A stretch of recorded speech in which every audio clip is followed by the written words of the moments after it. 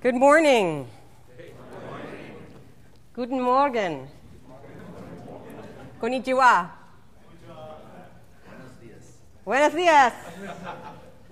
Bonjour. Buongiorno. Bonjour. I don't know how to say good morning in the Dene language, but my first story comes from northern Canada, where this is a native language. And these are called barren ground caribou, and they migrate across the tundra in the summertime. These herds once numbered in the hundreds of thousands and have declined dramatically, in many cases by 90%. In the boreal forest, caribou remain year-round. And the Dene people have lived and hunted the caribou for thousands of years. They have a word for this specific kind of caribou, which they describe as darker colored, larger and heavier, and much more skittish of people. They have a different word for the barren ground caribou, which describes the caribou that migrate in this way.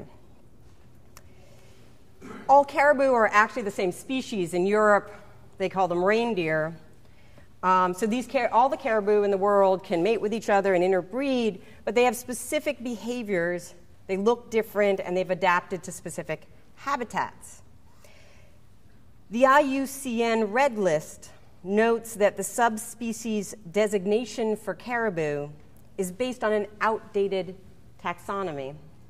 Scientists cataloged these subspecies with very few samplings. More recently, they would swoop down in helicopters and put a tag on a reindeer and later figure out where that reindeer or caribou went. And this has turned into situations where you can see on the slide that, on the left side, we have different Latin names for different kinds of caribou. And on the right side, we just have the general term for different kinds of caribou. And this is really problematic because in conservation, they need to have what they call conservation units or evolutionary significant units. It doesn't help us to preserve some habitat for some caribou that doesn't actually live there. Well, it turns out that the Dene people have words for the different type of caribou that they have been hunting and relying upon for millennia. And scientists are now collaborating with indigenous people to learn from them about their knowledge of the local ecosystem, which is embedded in their language and their oral traditions. There's a Dene concept called let me see if I can get this right, Shigagotsenete, which means learning together. And they use this word to describe how the elders are collaborating with scientists on conservation that will help the caribou thrive again. And part of that is also including the youth, because it's important to have the youth learn the knowledge from both the elders and the scientists so they can bring it to future generations. So Jane Pulfus is a scientist who studied the caribou in collaboration with the Dene people. And she actually tracked genetic differences and proved that these words actually described caribou that were significantly different from their genetic types. And particularly interesting is they had found a genetic difference that they couldn't explain. They didn't really understand where it came from. And from one of the stories from the elders, they tracked how this particular group of caribou had migrated to a different location and become isolated from a genetic perspective.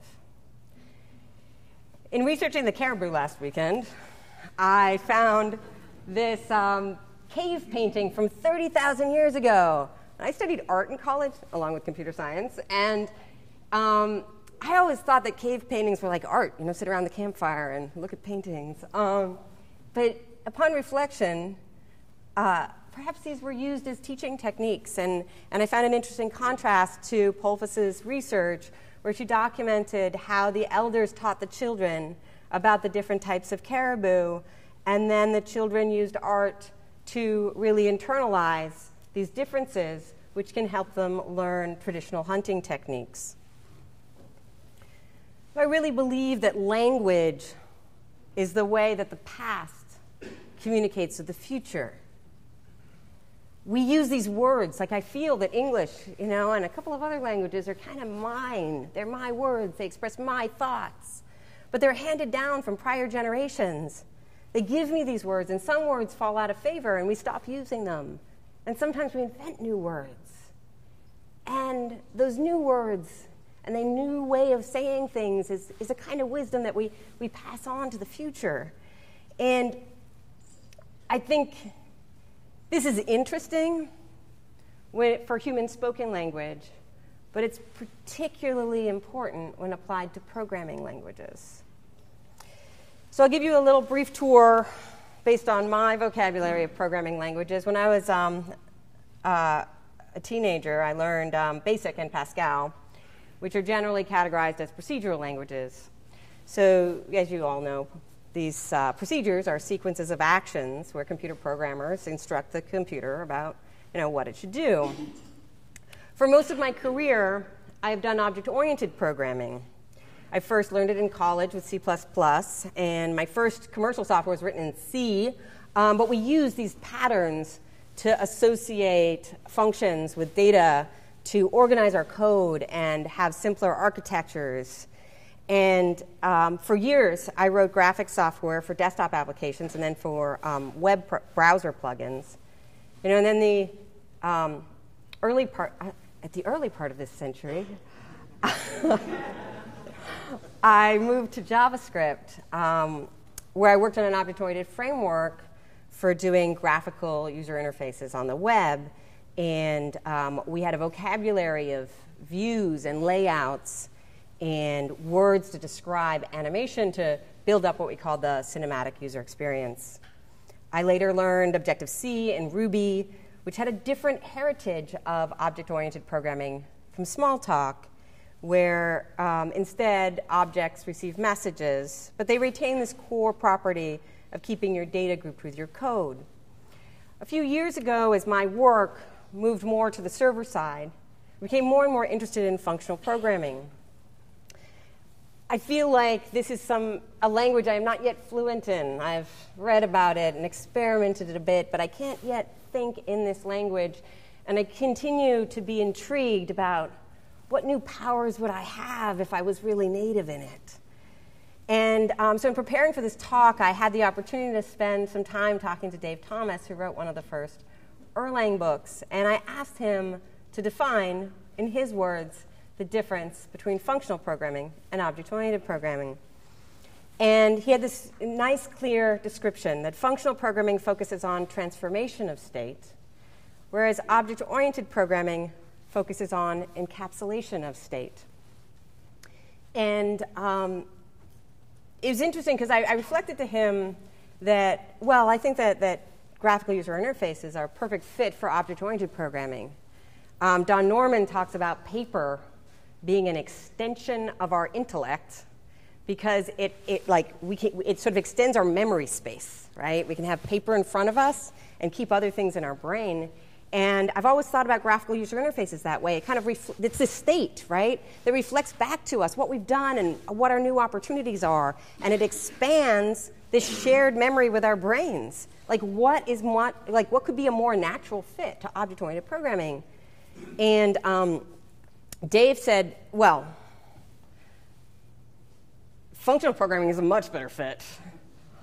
Actually, if you think about how graphical user interfaces are constructed, there's event-based programming, and every event triggers a transformation of state.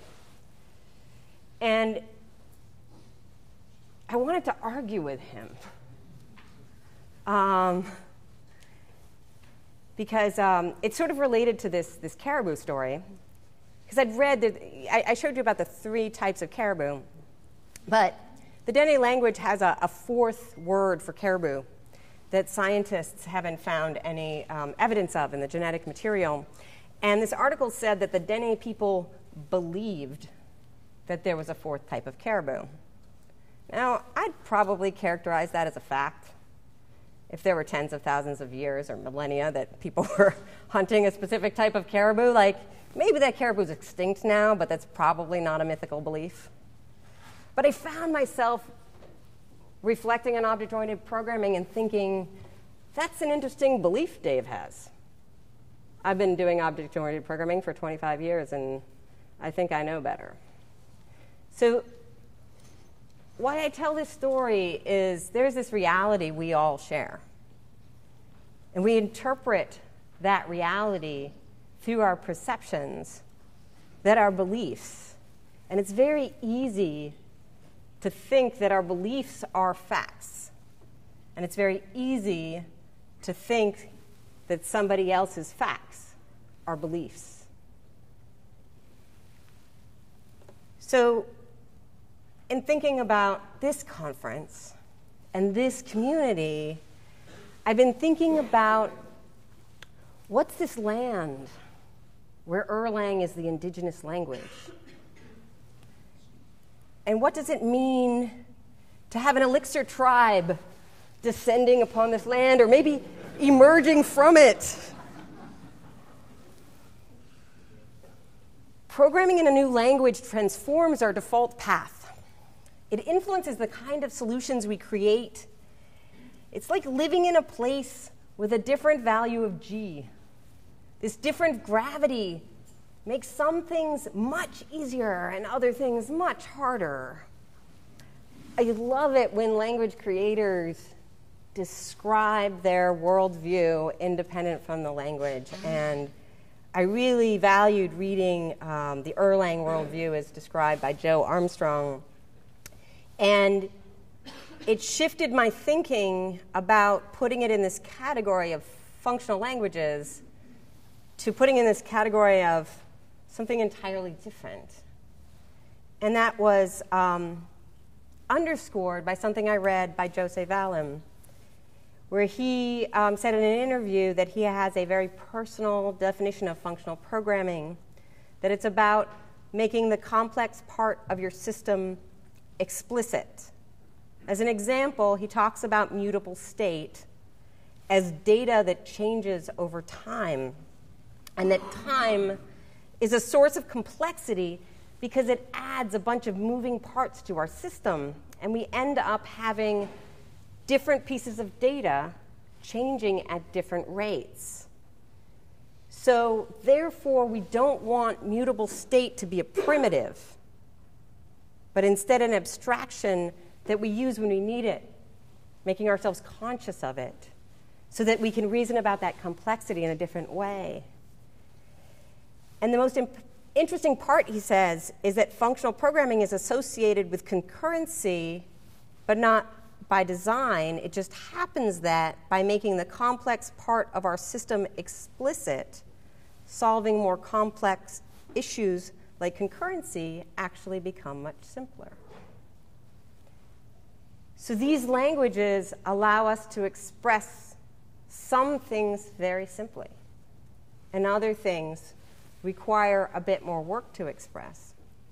And it reminded me of Benjamin Whorf's studies of the Hopi language, which is a Native American language, which is inaccurately described in popular media or the Hopi people are described as having no concept of time because their language has a very different way of describing time in their verb tenses. But that's like saying that functional programmers have no concept of state because you don't have it as a primitive. But what's interesting, I think, about this is that they have three verb tenses, or three that Benjamin Whorf describes. They have the same tense that they use for past and present.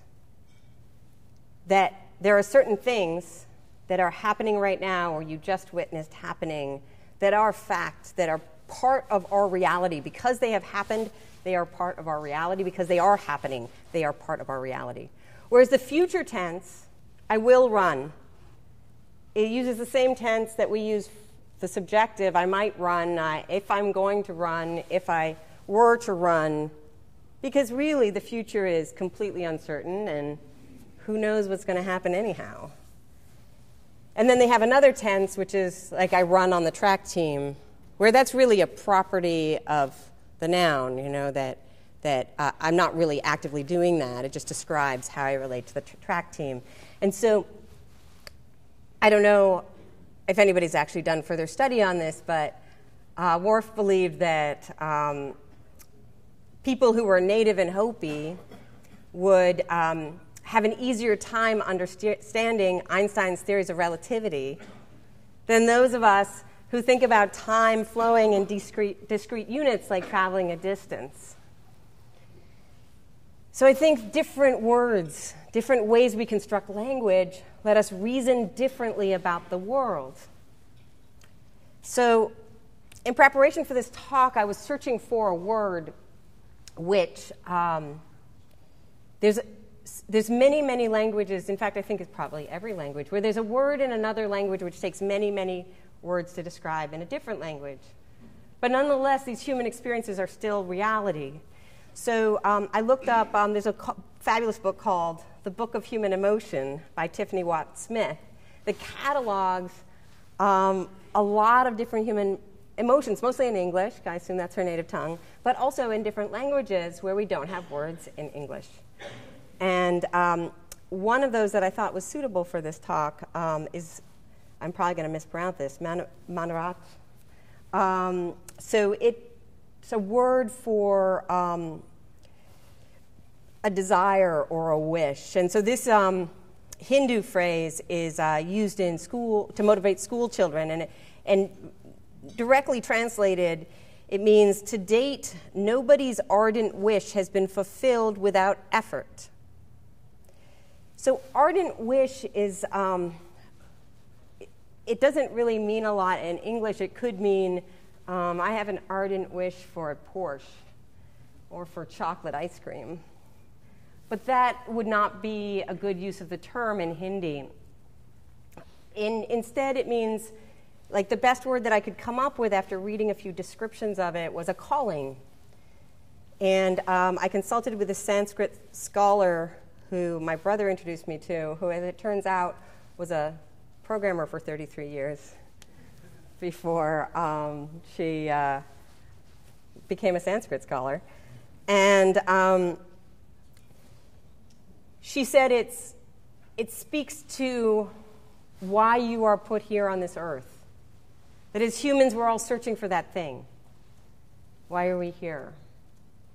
And my friend Vidya said that calling it's a fair way to describe it, but it doesn't capture the yearning for that thing once you realize you might have found it.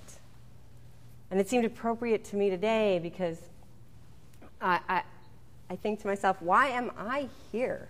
Like, in this room, with all you people who know so much more about this land than I do. I'll talk a little bit more about this later. But the key thing that I'm trying to describe is about how languages capture patterns of thought and this ability of language to express patterns seems so much more true of programming languages. So I had an opportunity to hang out with Jim Larson, who works on a neighboring team at Google, and learned a little bit more about Erlang in the last couple of weeks. And he wrote an ACM paper which has this snippet of Erlang. And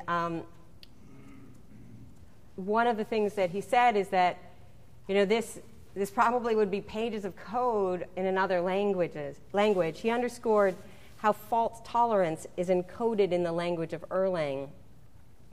And I've always heard from people, maybe people who didn't climb the learning curve all the way, that Erlang was hard to learn. And some people accuse that of its syntax, which is unfamiliar to a lot of people who learned programming in the last 5 or 10 years. But I think that one of the reasons it's hard to learn is because the concepts are so different. But those concepts are very powerful. And I think that's what gives people who become native in Erlang such a love of this language.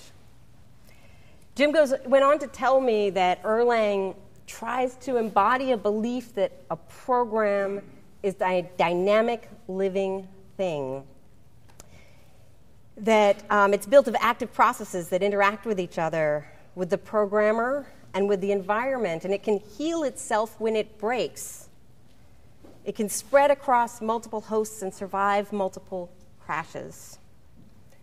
So, last little note on this language, and I want to share a story about how I stumbled over it, and how it took me a little while to be able to look at the program and understand it. And it actually speaks to why I think that it's important to teach people to not be afraid to teach new programmers a hard language. Because I think what's hard about it is that you learned a different programming language first. So this was very hard for me to read because I come from a different world. And so I immediately think the thing on the right side of the arrow is the function. And I can't help, when I first started reading this code, to just parse this. This is two functions that weirdly have the same name. And it took me a lot of reading before suddenly, and this has been my experience with human spoken language, suddenly you stop translating in your head. Suddenly you start thinking in the language. Suddenly the concepts collapse. And suddenly I can read this, and then it just seems like a logical way to construct an expression and to say something that means something. So this, after I became gained a tiny bit of fluency in reading Erlang, suddenly this JavaScript code looks Baroque.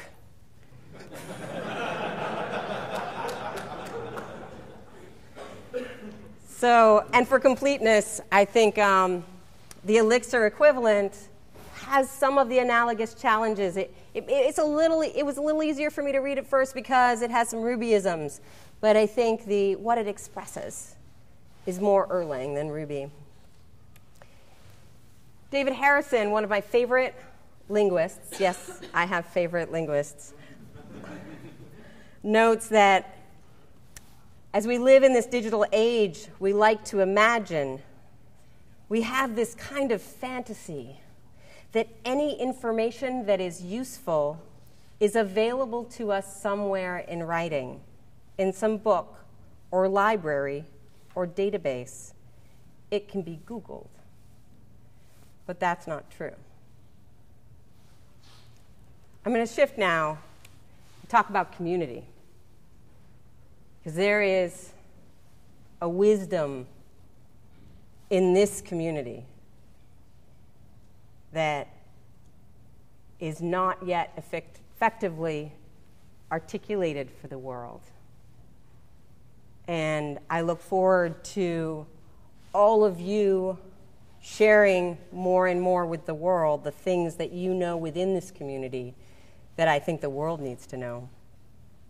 But I'll share something from my own experience. This is a photo from the first Railsbridge workshop, which happened in 2009. We started with a simple concept, which has grown into a movement. The idea was to teach a new framework and language to both expert programmers and newcomers in a one-day workshop. We iterated on this format and found that there were key few ingredients that made it work.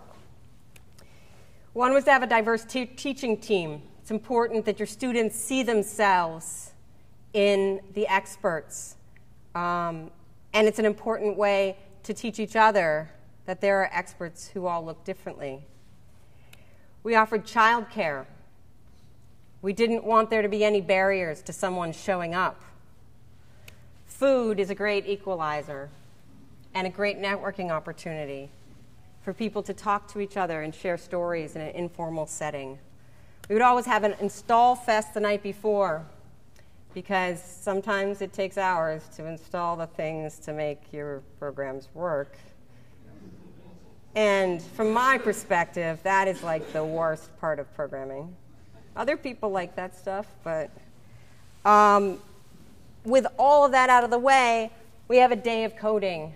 Then we have reserved this day for people to experience, to have no limits, and all the support in exploring a new language and a new framework. The mission of this group, which is now called Bridge Foundry, which includes 8 different bridges, which are languages and frameworks that are taught by volunteers all over the world, is that we empower people with technology through teaching and facilitating access, enlarging the community of people who give back and teach others. And I think this is an important description of what we do and our call to action. But over the last few years, I felt like there's something going on here that was not well articulated. I kept hearing from people, like random women would come up to me and say, "Rails Bridge changed my life." I'd read blog posts and tweets. "Going to this workshop changed my life."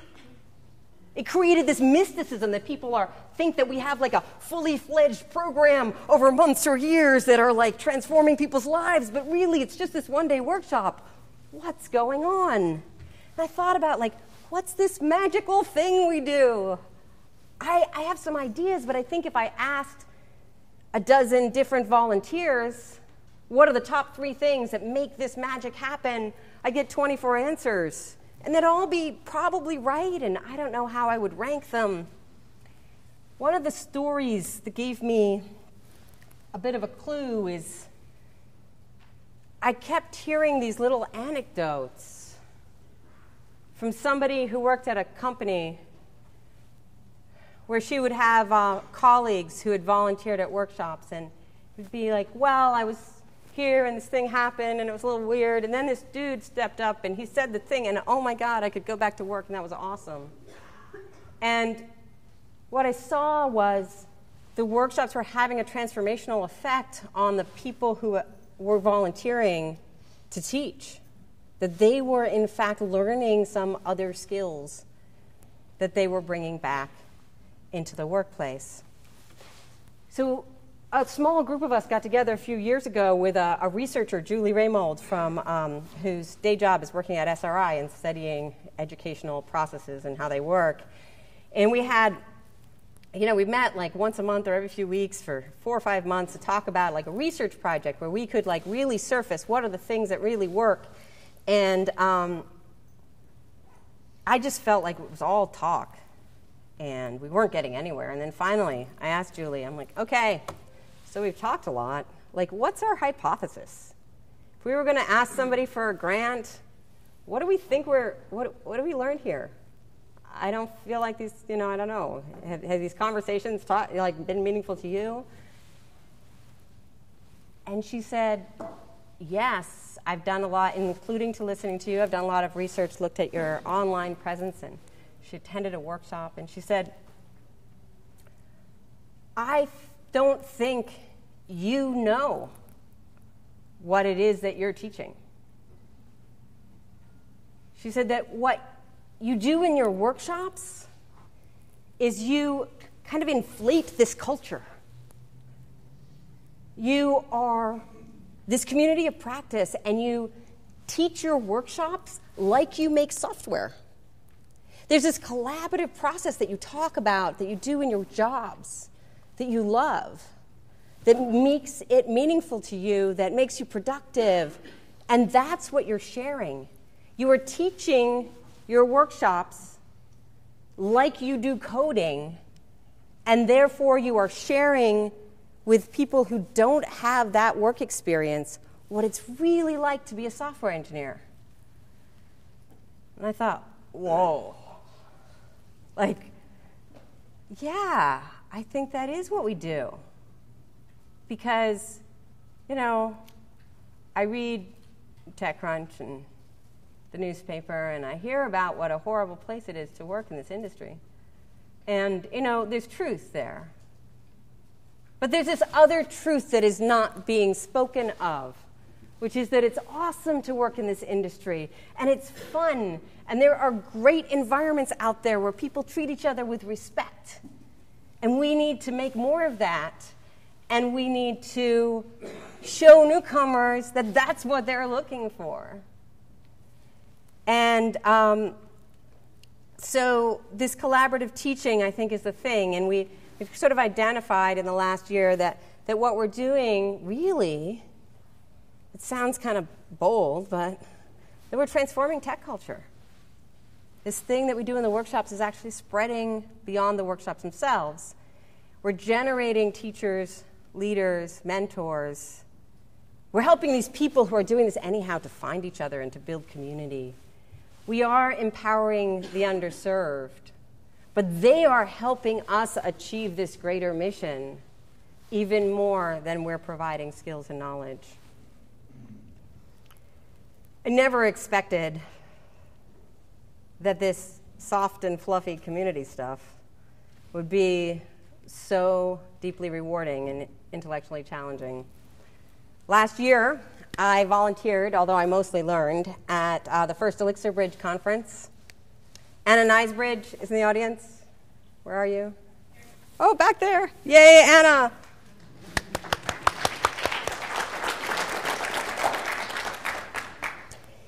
And she's speaking today or tomorrow.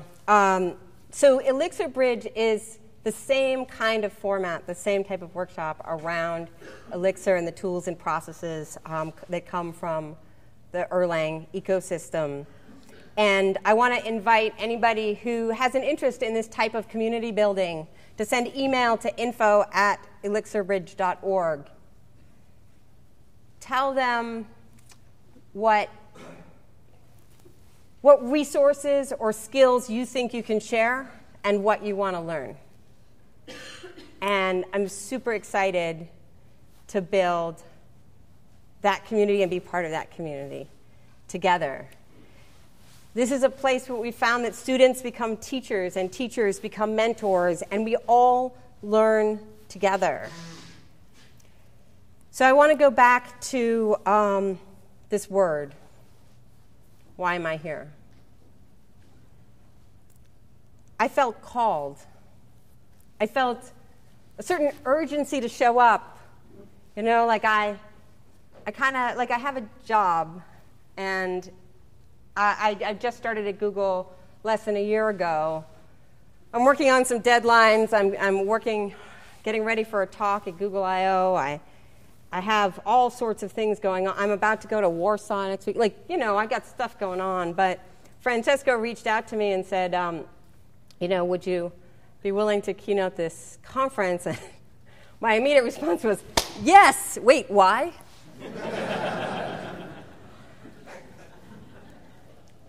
So I felt this urgency to come and show up and speak with you today, but I think that overstates my role. Even though I feel like I have something to share with you all, I think that maybe I'm here because I need to learn something from you.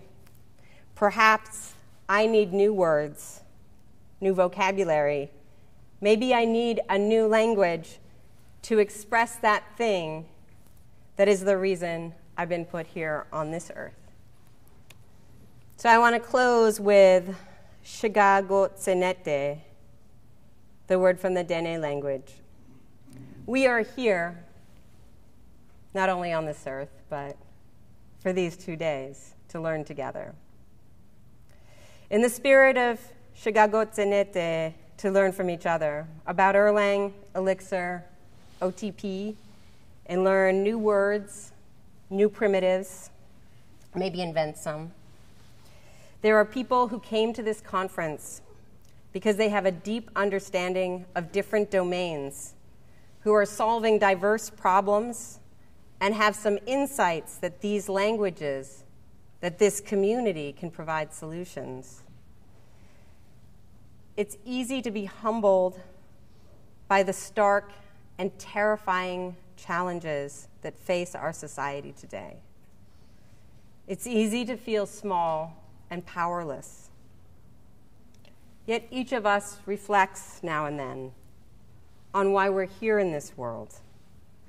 What is the unique experience, the knowledge and skills that we can bring?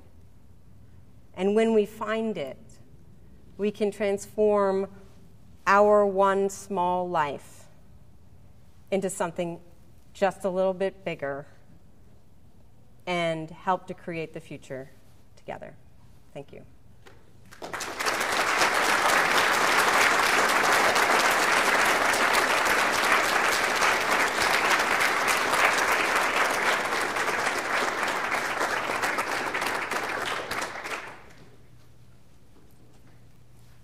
Any questions?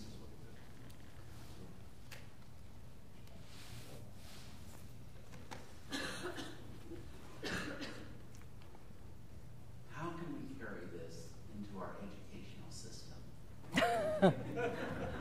Preschool, kindergarten, grade school, high school, university, and the graduate students who need it the most of all.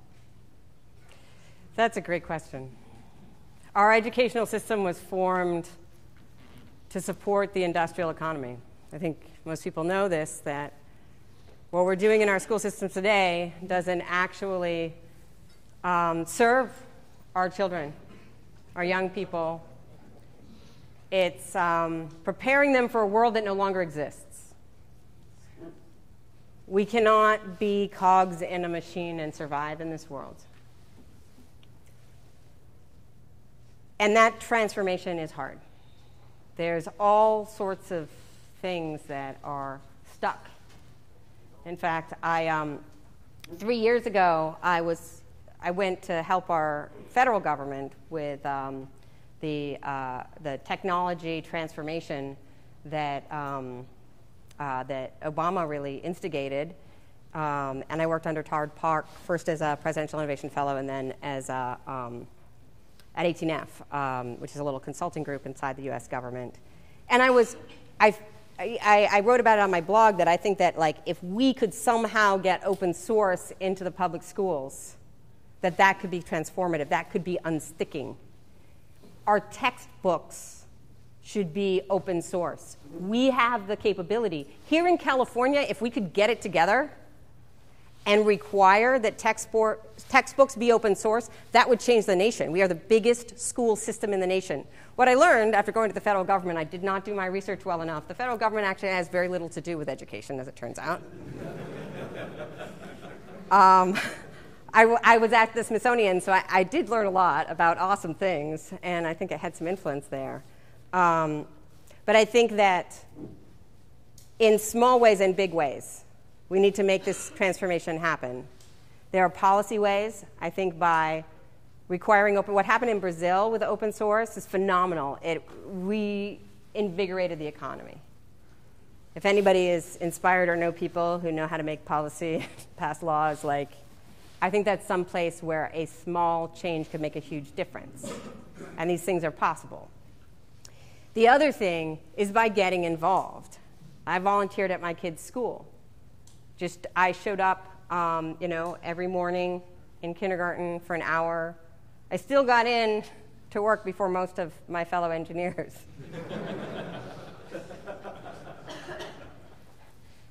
And you can do that even if you don't have kids. It's phenomenal how the presence of a grown-up transforms kids' lives. Kids need the grown-ups in our community. Kids need to be connected to the new world. And the teachers were trained. The teachers can facilitate how to teach, but they need experts coming from industry to help them understand how to bring this new technology to kids. So there's a great organization called the Computer Science Teachers Association, which has great resources if you're doing any volunteering with kids, teaching programming. But I think that in every different way, each of us has to do something to move the needle just a little bit. And I think these things seem slow moving, but we have to keep moving that way, and then all of a sudden there's a tipping point. Another question? Okay, another one of those for Sarah. Thank you for inspiring